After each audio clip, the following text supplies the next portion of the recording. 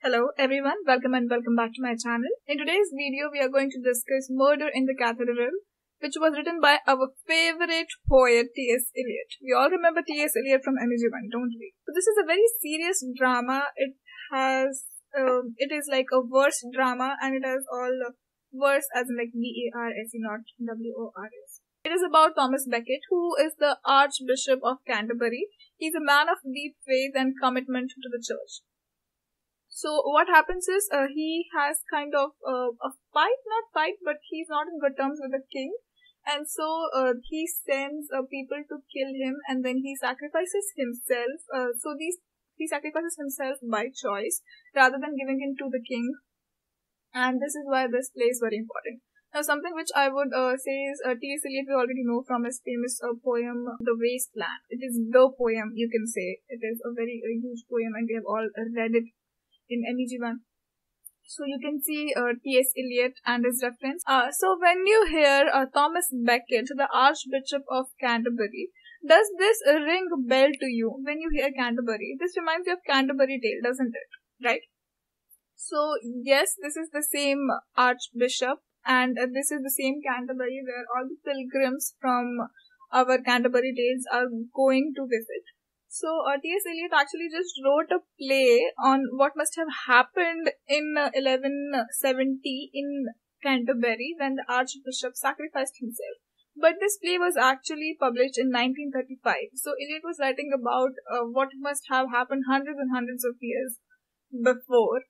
And you remember Chaucer was actually a 15th century poet. So he was also, when they were visiting the Canterbury place, when they were visiting Canterbury, those things must have happened like about 300 years ago, right? So it's just, it's not really important, but I just like when things tie up together. It's like the people who designed the syllabus for IGNOU MEG, they kind of put some thought into it, and they end up bringing everything together, just like how most of the plays it happens that everyone comes together in the end. So let's just start with the basic information of the play. Then I will talk about the characters in like about a line or two, and then we will talk about the play, and I will also give you some quotes.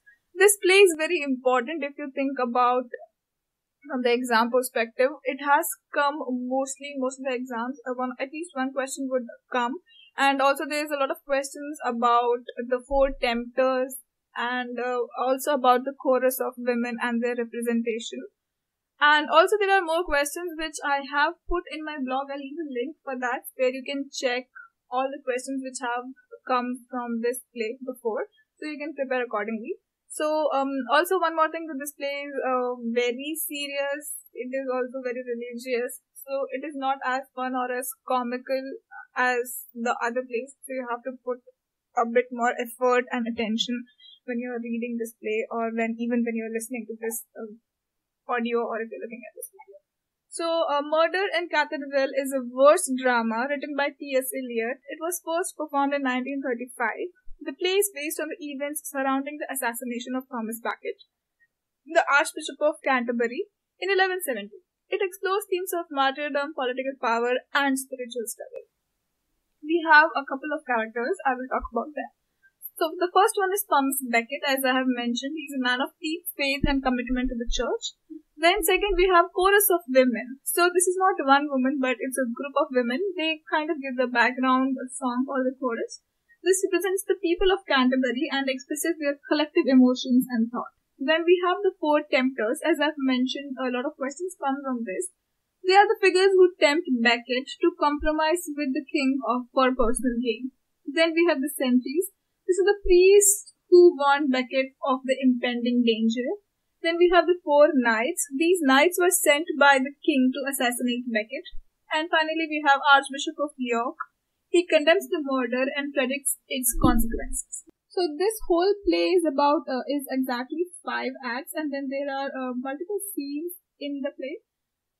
Let's start with the Act 1. The play opens with a chorus of women from Canterbury expressing their anxiety and fear about the arrival of Archbishop Thomas Becket, who has been in exile for 7 years. They anticipate a significant event. exile जैसे कि राम जी को भेजा गया था वनवास पे. That's exactly what is exile, which means that he has been living away from the people, away from the city, away from the village, and he was in exile for about 7 years. He was banished from coming back to the city. Then we see Thomas Becket. Finally, after his exile, he's returning to Canterbury Cathedral, and he's welcomed by the chorus of women. He explains the dangers he faced during his exile and his intention to protect the church from political interference, right? Because at that time, church was more powerful, and the politics, you can say, they were trying to interfere more in the church, and he did not want that because he was a man of deep faith. With this, our Act 1 finishes, and we will start with Act 2. Act 2, we see that Becket's inner conflict is revealed through a series of temptations presented by 4 tempters. They try to persuade him to compromise with the king for his safety, wealth, and power, but Becket resists, right? So now that he has come back from the exile, he knows that the king is going to send someone to kill him. So does the priest. They come and then they tell him that your life is in danger, and also he knows that he holds so much power because everyone loves him. If he wants, he can actually throw the politicians down, he can throw the king down, he can do whatever he wants because he is that powerful. So he's just thinking, what should he do now? What is the step that he should take? So these are the 4 tempters. They will come to him one by one. First one is about his safety. Second one about the wealth. Third is about the power. And finally, the 4th one is where they are talking about sacrificing himself. Okay.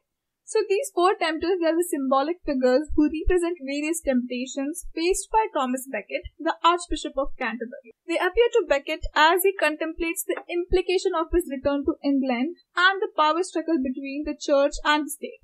Each tempter offers Becket a different allure, trying to persuade him to compromise his principles and yield to the king's authority for personal gain. Okay, so now we will get to each temptation one by one. So the first tempter, this is the temptation of physical comfort and safety. The first tempter represents the temptation of physical comfort and safety. He urges Becket to prioritize his own well-being and security over his loyalty to the church. The tempter suggests that if Becket agrees to cooperate with the King Henry and supports the king's policies, he will be rewarded with riches, lands, and luxurious life. This temptation targets Becket's human instincts for self-preservation and material wealth. Okay?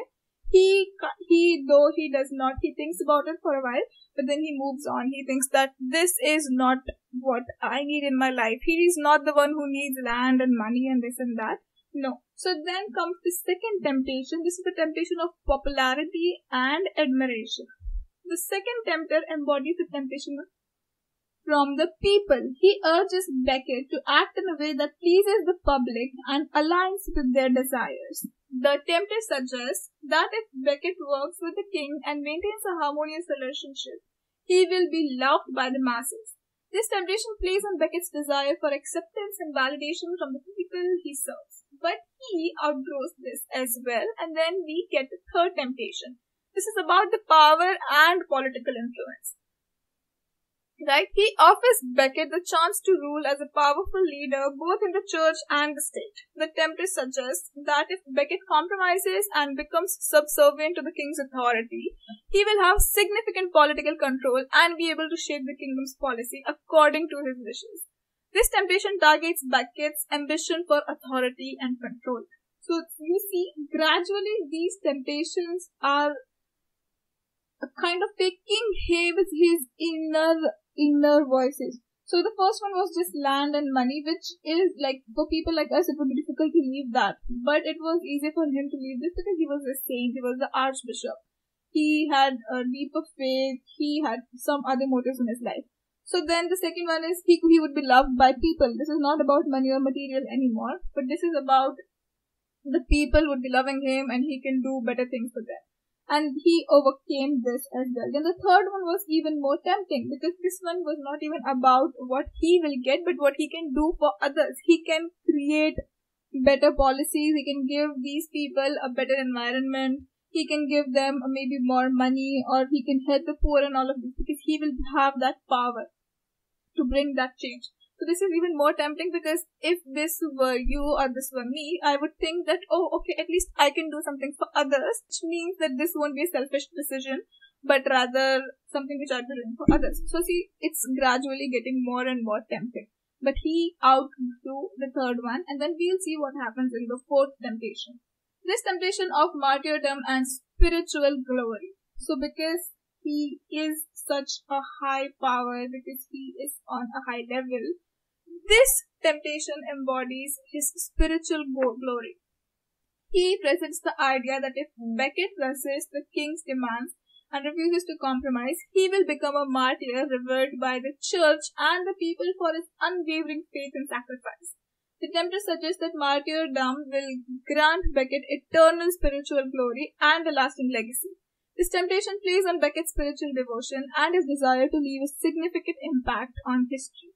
So you see, this last one, it's not just about what he will do now. Like, of course, he will be dead, but I don't think he cares about dying. But then everyone will remember him forever for his devotion, for his spiritualism, and he will leave an impact on society for hundreds and hundreds of years. Which eventually happened, because if you see, this happened in somewhere around 1100, and we are reading about it in 2023 now. So definitely it did happen, but let's see how it happened. Throughout the play, Becket grapples with these temptations, wrestling with his personal desires and his commitment to the principles of church. Ultimately, he chooses martyrdom, standing firm in his conviction and remaining loyal to the church's independence from political interference. The four tempters serve as powerful allegorical figures, illustrating the internal conflict between earthly desires and spiritual devotions, and highlighting the complexities of human nature and moral choices. This was all in Act 2, Scene 1. Okay, finally in Scene 2, we see Becket's sentries warn him of the imminent danger posed by the king's knights, who determine to eliminate him. Becket reaffirms his commitment to the church and martyrdom. So he chose to die, in a way to die, because he knows that those sentries will come and they will kill him. So we move to Act 3. The priest, fearing for Becket's safety, attempts to persuade him to flee, but Becket refuses, and he prepares himself for his fate. He delivers a sermon to the congregation, urging them to stand strong against the oppression and remain faithful to God. Then the four knights, they act on the king's order. They confront Becket in the cathedral. They demand he submits to the king's authority, but Becket stands his ground and he refuses to compromise. With this, we come to Act 4, where the four knights assassinate Becket inside the cathedral. Despite his death, Becket's spirit remains present, and the chorus reflects on the significance of his martyrdom. The Archbishop of York delivers a sermon condemning the murder and calling for justice. He predicts that Becket's martyrdom will have lasting consequences for the kingdom. Finally, in Act 5, we see the chorus of women mourns Becket's death and reflects on the spiritual significance of his martyrdom. They pray for the strength to endure the trials ahead, and the knights responsible for the murder confess their action to the audience, revealing their motivation and the consequences of it. See, the fourth temptation was the greatest one, because he wanted to, he was okay with dying.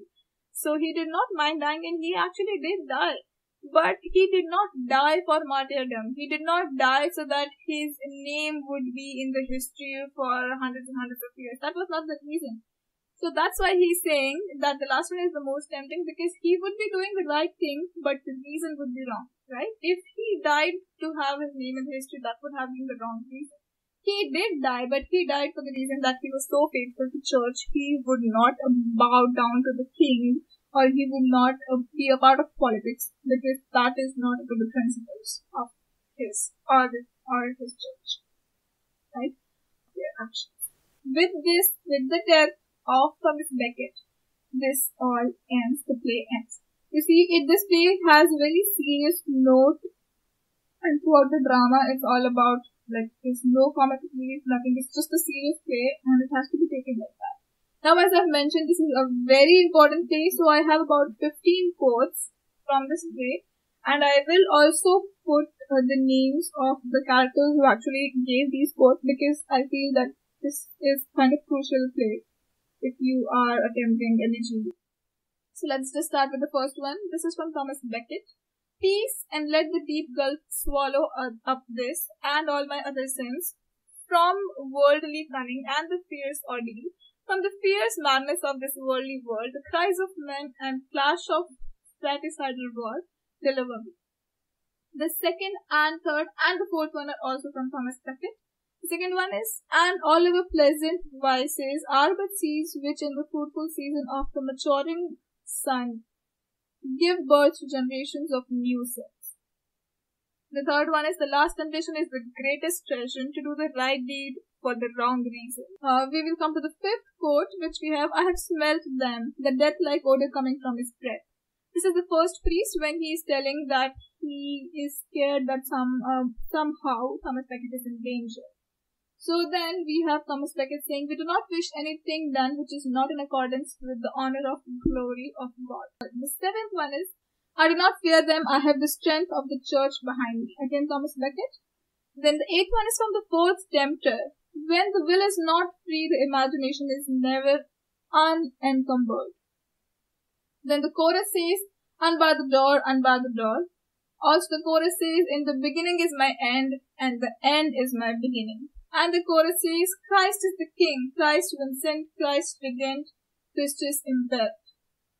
And then we have Thomas Becket who said, we have not reached conclusion but have only come to the round beginning. Then the last three is, the first one is from the first tempter.